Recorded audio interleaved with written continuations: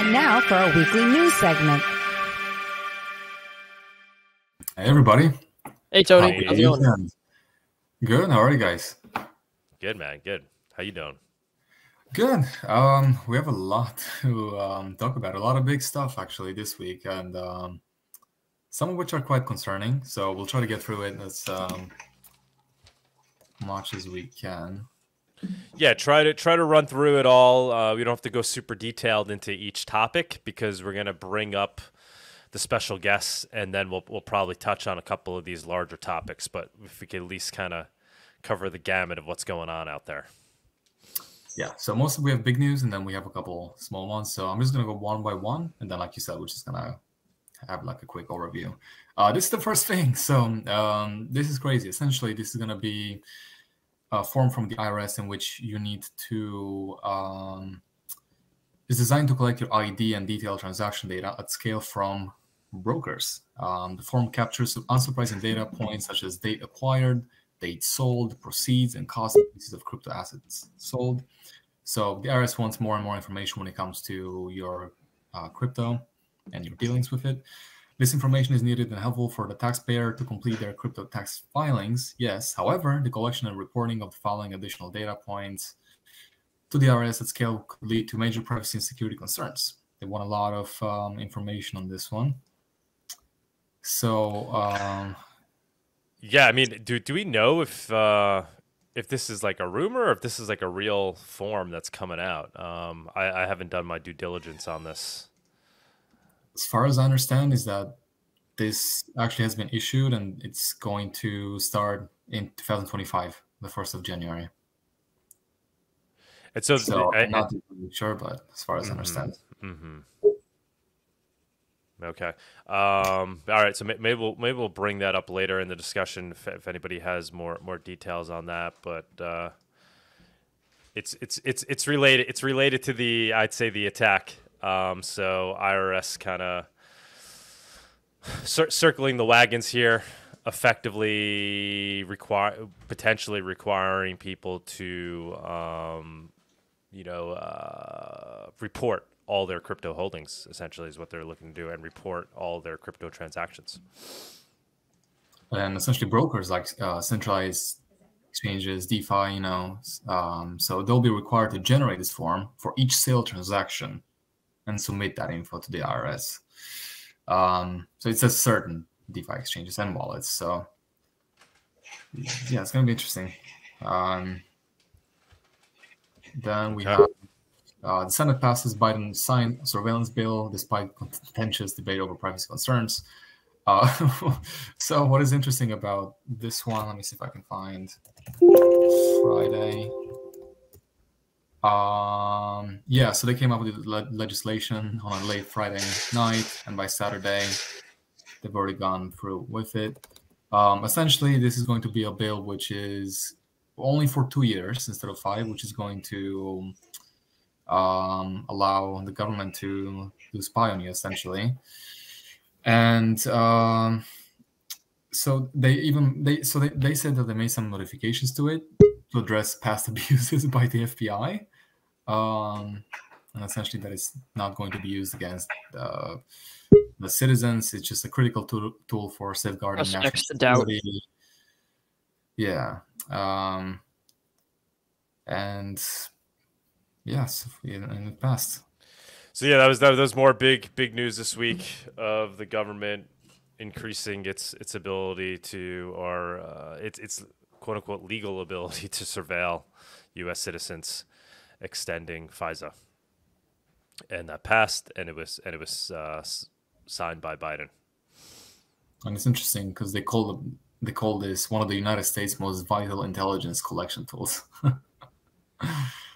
Yeah, it's basically a workaround way for the government to spy on citizens without the need for a warrant, is effectively what that is. It's interesting how some of them were against it because it was for a 5-year period, but then when they changed it to a 2-year period, some of them they thought, yeah, okay, that's better, so I'll vote for it now. Well, 2 years or 5 years is still bad, no matter what it is. Then we actually have a couple more articles on this, but this is what the situation is. This is Senator Ron widens floor speech on a terrifying provision in the FISA Section 702 bill that will virtually. This is a good video to play. Kind of, I think he gives kind of a good summary of the implications of what basically is being passed here. The FISA extension, if you want to play that. Yep. So essentially, it's going to make virtually everyone a spy. So let's go ahead and watch it. Which I just read to the Senate means that if you have access to any communications, the government can force you to help it spy. That means anybody with access to a server, a wire, a cable box, a Wi-Fi router, a phone, or a computer. So think for a moment about the millions of Americans who work in buildings and offices in which communications are stored or passed through. After all, every office building in America has data cables running through it.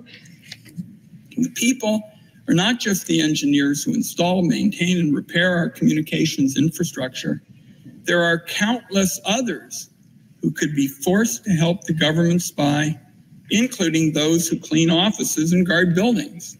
If this provision is enacted, the government can deputize any of these people against their will and force them, in effect, to become what amounts to an agent for Big Brother. For example, by forcing an employee to insert a USB thumb drive into a server at an office they clean or guard at night. This can all happen without any oversight whatsoever.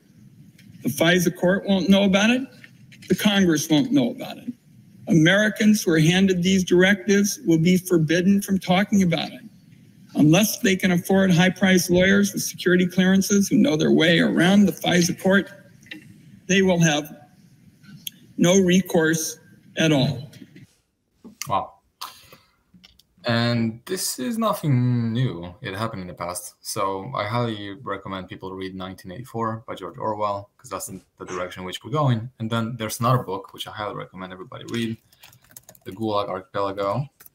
So essentially, this has happened, and any single person in the Soviet Union could essentially take you to the Gulag. Could be your neighbor, could be your taxi driver.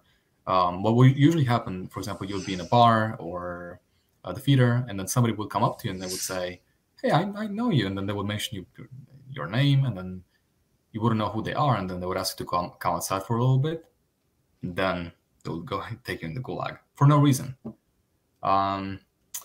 So yeah, now spying is essentially encouraged by the government. It's encouraged to spy on your friends, your neighbors, on everybody, which is crazy, the way that we're going.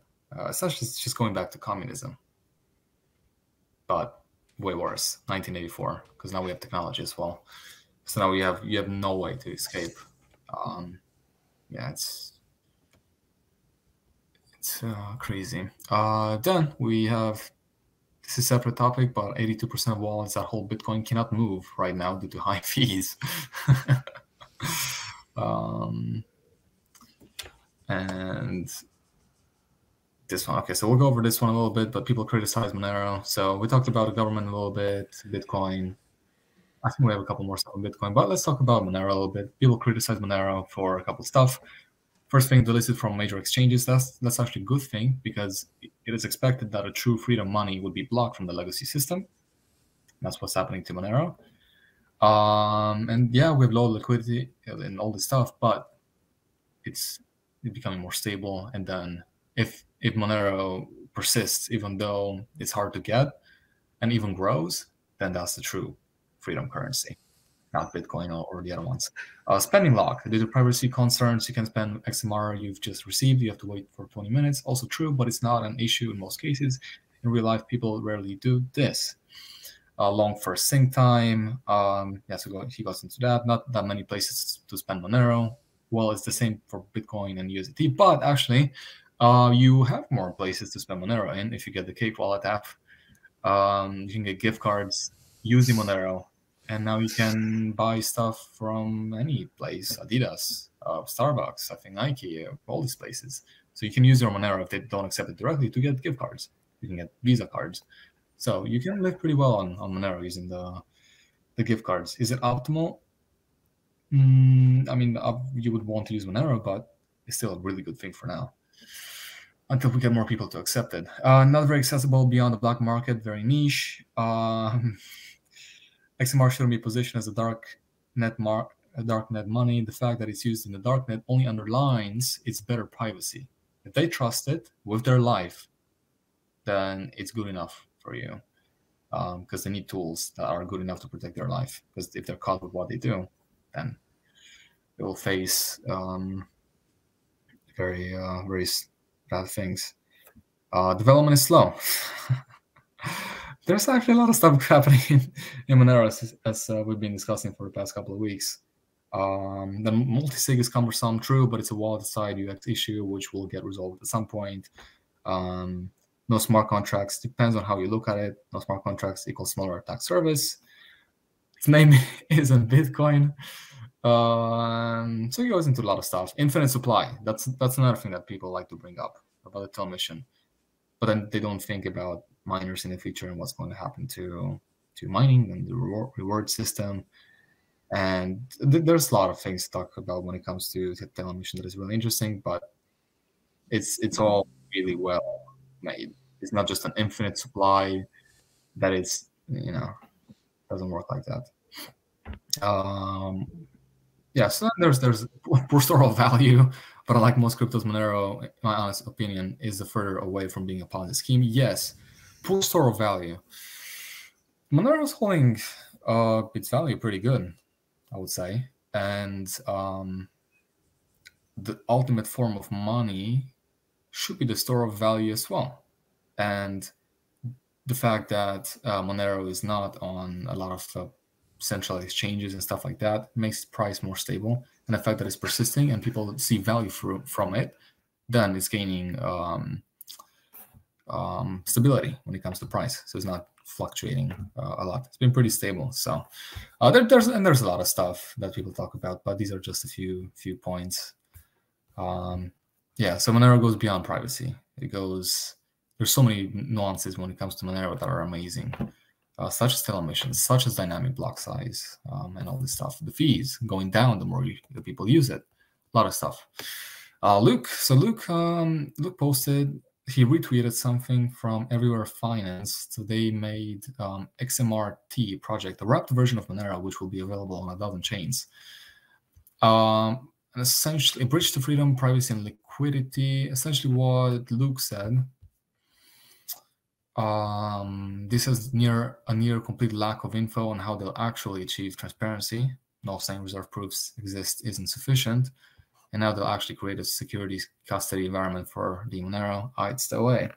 This will be really interesting to actually talk about when everybody else hops on about this project. Proof of work technology from JFOP. That's funny. T for transparent. Okay, so let's move on.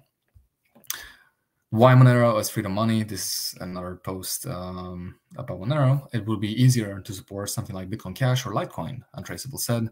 Both work, they both offer privacy tools, are listed on the exchange, and are not subject, most importantly, to the regulatory risk Monero is.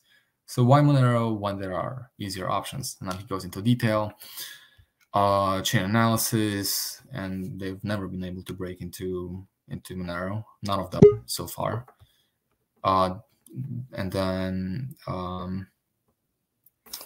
during the block size wars, we were promised Lightning would scale, will solve scaling issues and high fees. We continued believing Bitcoin was our best chance at freedom money. We wasted a decade. He essentially goes into Bitcoin and the downfalls of it when it comes to Lightning and scalability.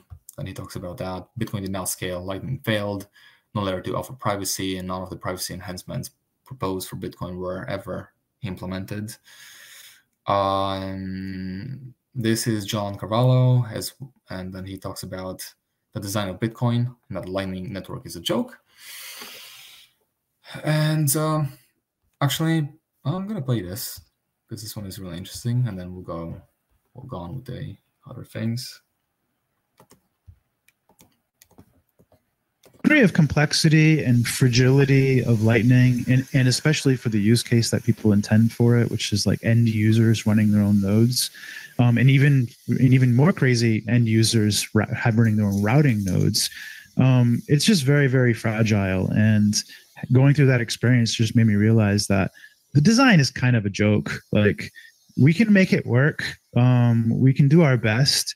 But like all of the kind of narratives that came with it in the first couple of years were really exaggerated. You know, like things like Lightning is going to kill Visa and everybody will be using Lightning. And there are a lot of issues with scaling it economically. There are a lot of issues with dealing with all of the multiple implementations and incompatibilities. And again, the fragilities causing force closes, liquidity management, and it just like goes on and on and on. And all of the things that like people that aren't engineers and aren't building these products, like even if they feel like they fully appreciate the complexity because they like study it a lot, they still don't get it. Like it's. And that's the thing. So we're gonna have Seth later, and then maybe we'll talk about this. But he dealt a lot with Lightning, and so far I understand that it wasn't easy for him. So Lightning, if it's really going to replace Visa and all this stuff, it should be something easy to use, which is actually the most important thing. I mean, one of the most important things. It has to be easily usable by people. Not everybody's going to be technologically wise, and not everybody's going to be interested in these things. Like, they just want to use it and have it work. And it doesn't. Then this is Noel McAfee, chair of philosophy department at Emory University, being arrested. I'm so sorry. I'm so sorry. Is there anything I can do for you right now? Yes, can you call the philosophy department office and tell them I've been arrested? Philosophy department? Yes, call the philosophy department office. I will.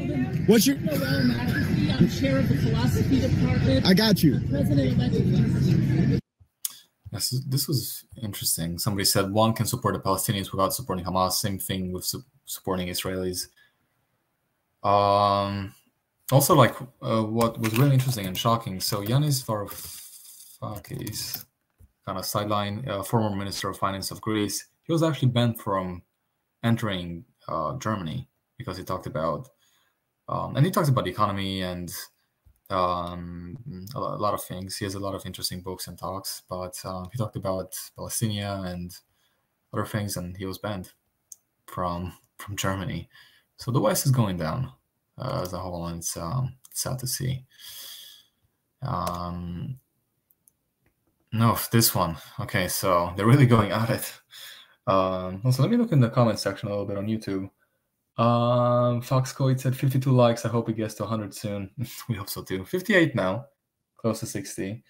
The Paper Vigilante said it's most illustrating, talking about current supply and mining emissions. It's less than Bitcoin currently in nominal terms. Then we have Finari saying, I think XMR is real money. You just need real DEX for daily use case. Interesting.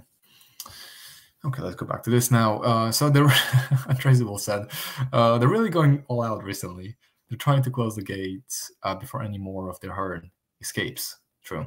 Their CBDC launch must be nearing close. Oh, that's going to be interesting. Yeah, so U.S. Senator Elizabeth Warren writes a letter to the DOJ claiming cryptocurrency is the payment of choice for child sexual abuse materials. You know what also these people use? Forks and knives and plates and other stuff. That's like, it's not the tool that is bad, but the person behind it.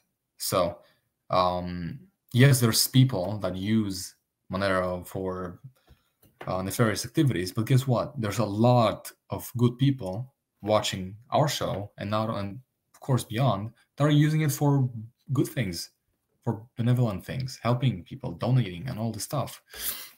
So these things just don't make any sense. But Elizabeth Warren, she took her precious time to write this letter saying, we are writing to express our concerns. Yeah, she's very concerned about this one. Regarding the use of cryptocurrency in the illegal trade of child sexual abuse material, and to obtain information about the tools needed by the Department of Justice and Department of Homeland Security to end this illicit trade. I agree. I would want it to end. Also, everybody would want it to end. But it's just going for the tool, and it's just not wise the way they're doing it. And it's a clear attack on Tony. I see we have Seth, we have Mike, and we have Arctic. They're ready to jump on. Awesome. If you want to just kind of quickly run through the rest. Yeah, so so we're halfway in. I'm just gonna go quickly over those, and then after they talk, maybe we can go over it again on like specific ones. Okay, so this one, Phoenix Wallet, basically is going to be removed from US App Store due to recent events in the government. This is them saying that they're going to remove Phoenix Wallet from the US App Store, and probably we'll go over it again later. Samurai Wallet, we're going to discuss some stuff on that now. Then we have Wasabi Wallet. ZK Snacks is now blocking US residents and citizens, which is crazy. Then this post by Seth on cryptocurrency money transmitting services that are not registered as money service businesses. I assume we're going to talk about this now. Then Samurai, and essentially these last two are just about Samurai devs which were arrested and addicted on money laundering charges. So this was a new section. Now we're going to have Seth and everybody jump on, and probably after we're going to go over. You could play this one, the Chris Black video where he's interviewing Samurai. Let's play that, and then we'll jump to the special guests. Sounds good. Should I play the whole 3 minutes? Oh. Yeah, go ahead and play that. Okay. What do you think are the odds that you are going to get the Tornado Cash treatment at some point in the future? Like, what do you think are the odds of that? And I'm just wondering if you think it's an inevitability in a way, or if you think it's of a low likelihood. It sounds like you're more on the low likelihood side. Well, I think that if things change and there's clear violation of the law changes, and we didn't change and we were violating the law, then yeah, I'd expect it. I don't think we're violating the law, so I can't imagine why they would come and and do that. And if they did, then again, we do pay lawyers for a reason. We have them on retainer. We'll fight it, obviously, but that's what you do when you're charged with something you didn't do. You fight it and you hope for the best. I'm not going to live in fear. Like, I'm not going to do this because they might come after me for it. Well, that means I might be doing something. I might be onto something. Well, I'm more concerned than you are about this, it seems like, which is interesting. But why do you do this work knowing what's at stake and knowing what the risks are? Like, why do you want to keep going? When I got into Bitcoin, I got in hard, right? Like, not like, the brain dead idiot laser eyes that you find on Twitter today. Like, I came in hard on an ideological perspective. And again, this is pre-Ethereum, pre-Monero. This is it was just Bitcoin, and Bitcoin was all there is. I'm still into the promises that Bitcoin offers, though more jaded, of course.